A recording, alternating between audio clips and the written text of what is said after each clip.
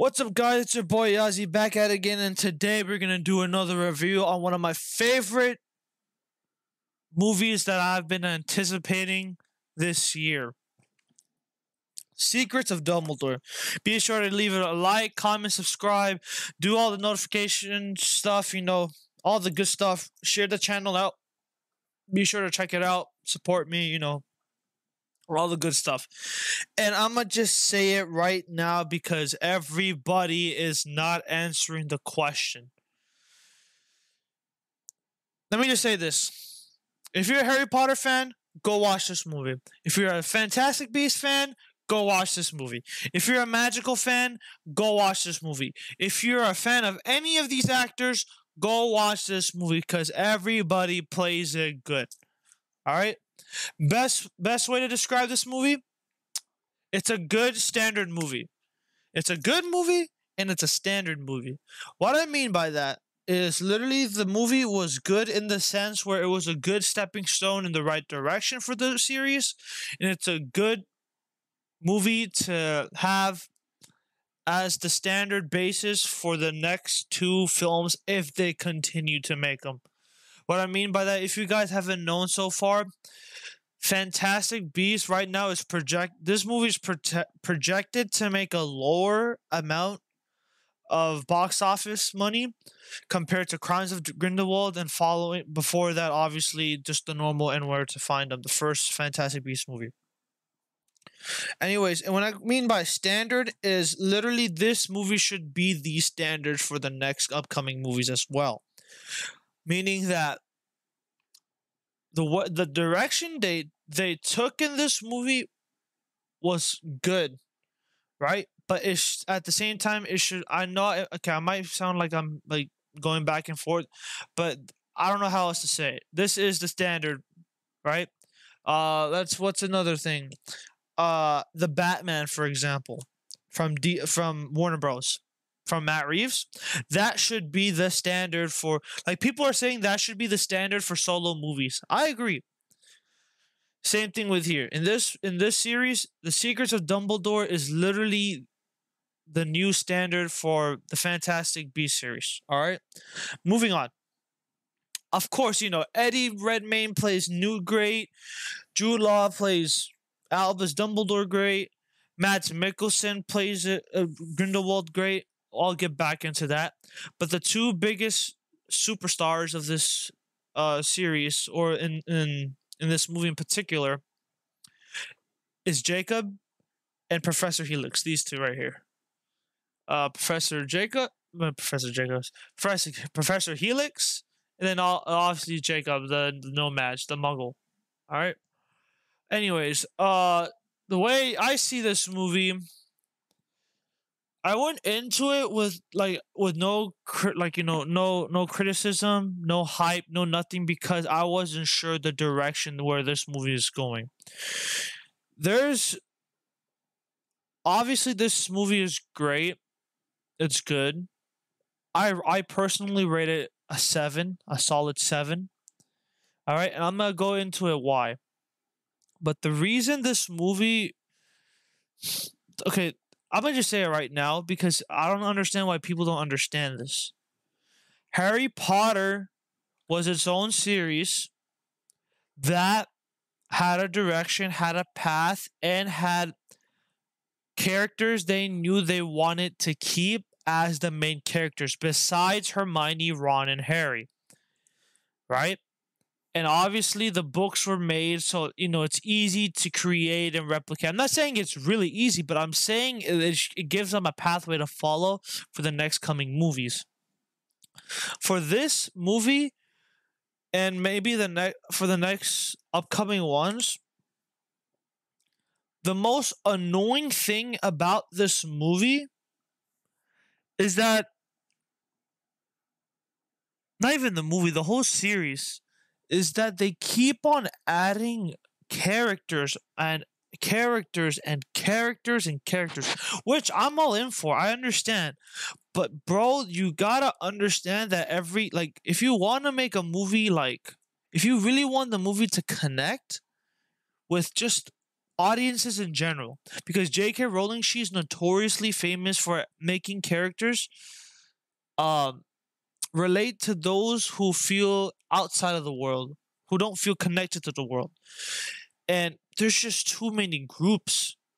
I like it, but it makes the story a little bit weak. And I'm gonna explain some of the reasons why.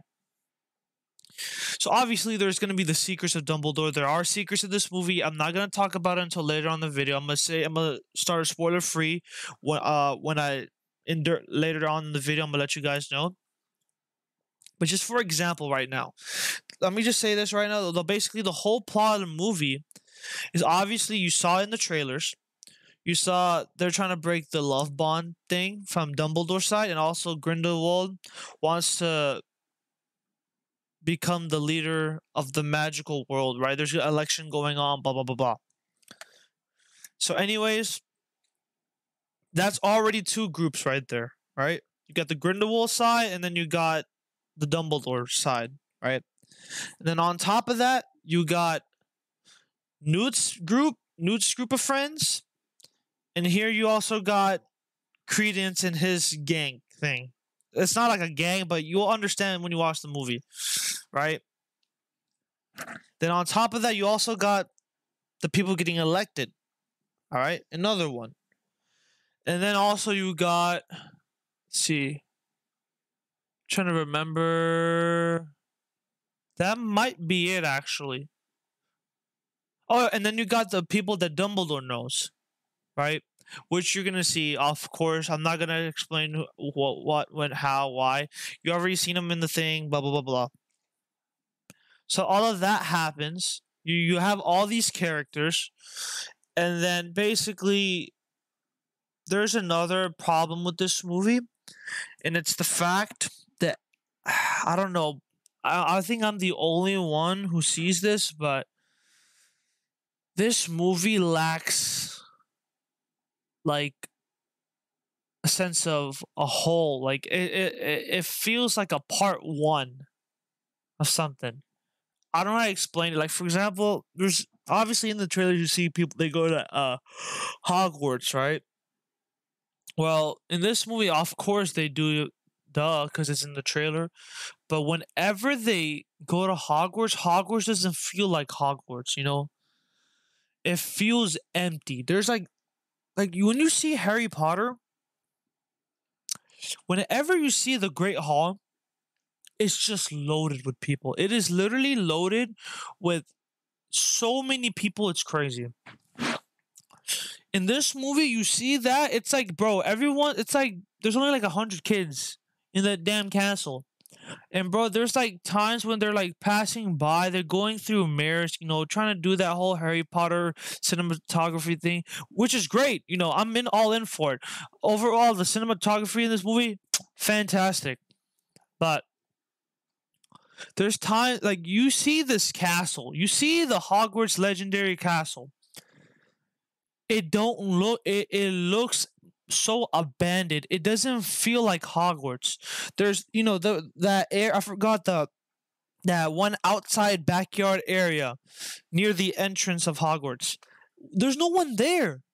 When these guys are going to go visit Dumbledore, there's no one there. It's just you have to enter, and then you see some kids, one kid there, one kid there. It's like, bro, everyone's sleeping or something, bro. I don't know. That's just my problem with the movie. You know, everyone has their own opinions. Anyways, let's move on forward. Some of the good sides of this movie was it's starting to connect a little bit with Harry Potter more and more and more. Obviously, you obviously got what's his name, Dumbledore, Aberforth. There's McGonagall right there, in the background right there. If you guys didn't know, spoiler. I mean, haha. I mean, y'all should know by now if you've been following up. But yeah, there's that part. You start seeing the connections to the Harry Potter world more and more and more, which is great.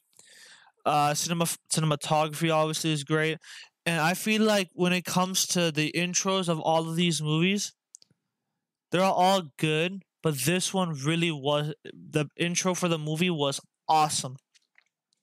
I'm not gonna go into details, but it was awesome. It was bright and dark. When you watch the movie, you'll understand what I mean. All right. So then there's that. Runtime I believe was great. There was not even a single time I was like, damn, bro, it's getting too long. No, nothing like that. It was great. Overall, the characters were all good. And yeah, that's really it. I mean, there's nothing really I can say because literally it's in the title. Secrets of Dumbledore. All right. The only thing else I would have to say is I wish there was I wish they cut down on characters. Not in the sense where they should, literally cut them like halfway all down, but I wish they focused on one group. Like in Harry Potter, there is one group: Harry, Ron, Hermione. No one else, literally.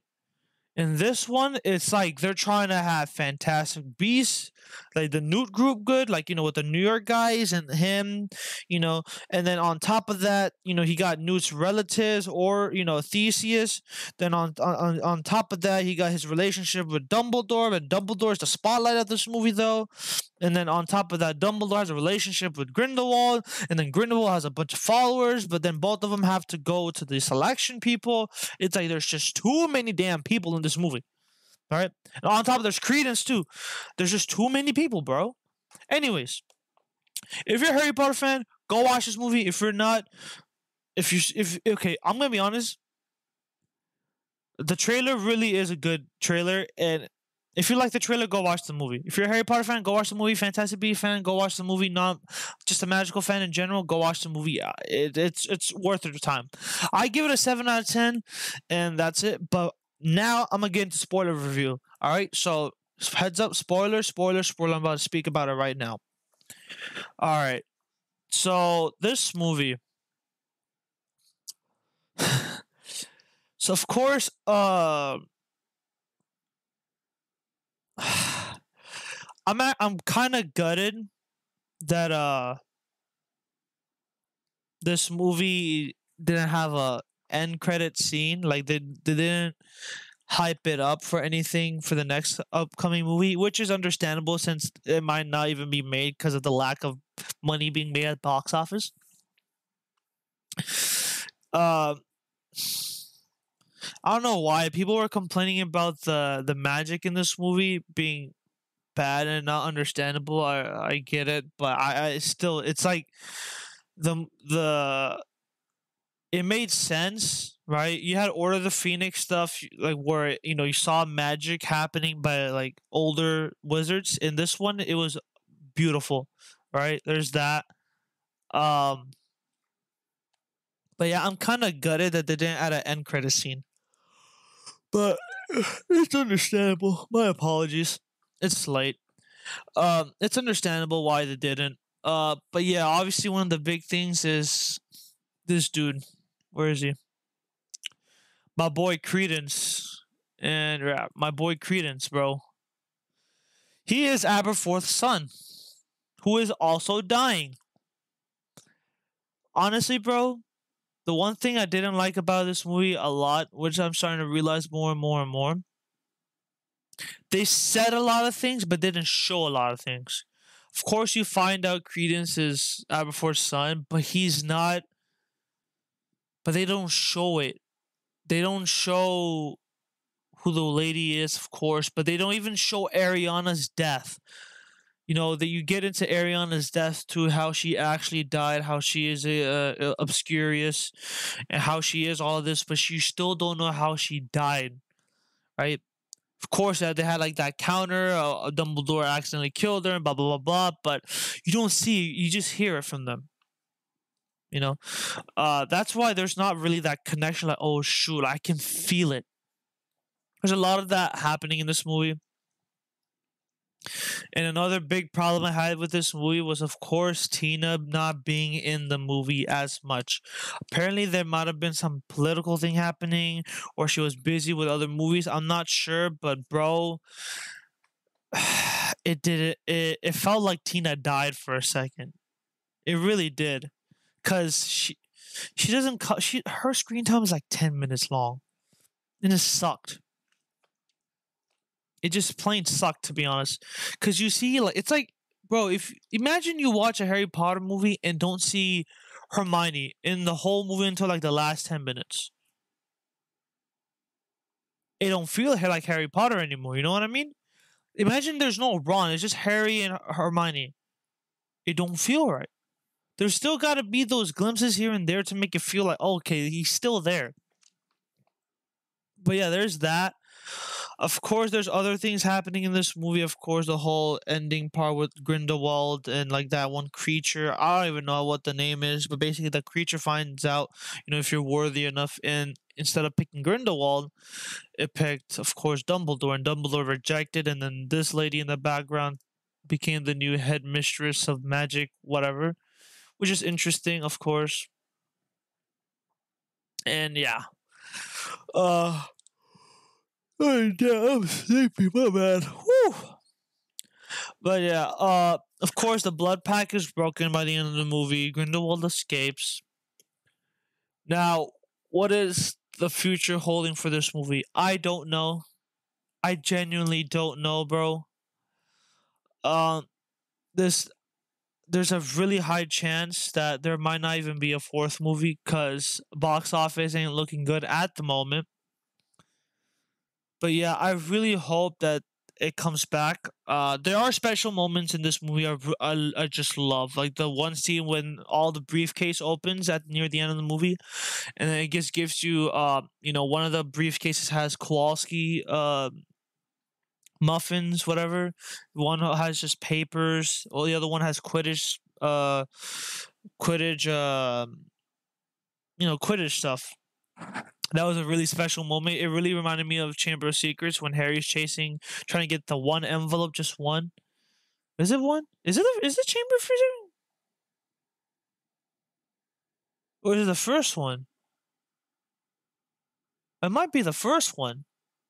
It might be Philosopher's Stone or Sorcerer's Stone, whatever you want to call it. It's one of them.